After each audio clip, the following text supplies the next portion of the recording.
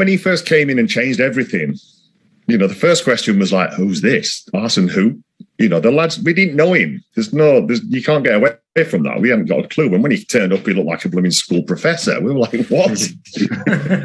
But, you know, he brought in all this new regime of a different way of training, a different way of like relaxing, nutrition, and all sorts of different things, you know. And obviously the drinking thing, he didn't just say, right, stop drinking.